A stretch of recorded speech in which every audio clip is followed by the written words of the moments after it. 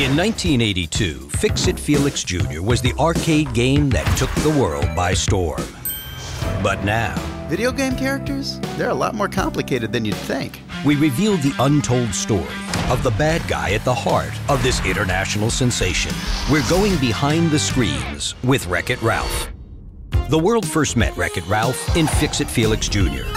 But in this 8-bit world, Quitting time. Good job, everyone.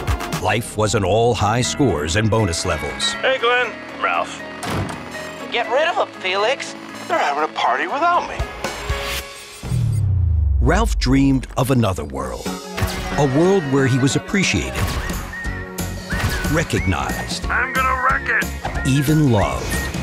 There might be a swimsuit calendar, a dance craze, and maybe even a Christmas album.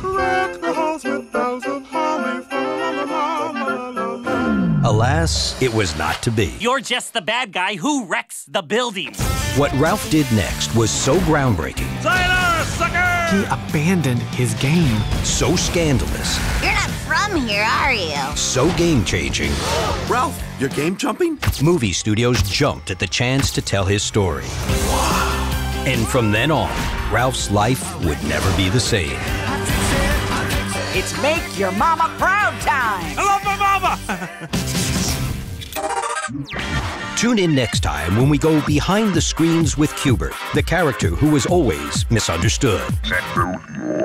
What was that now?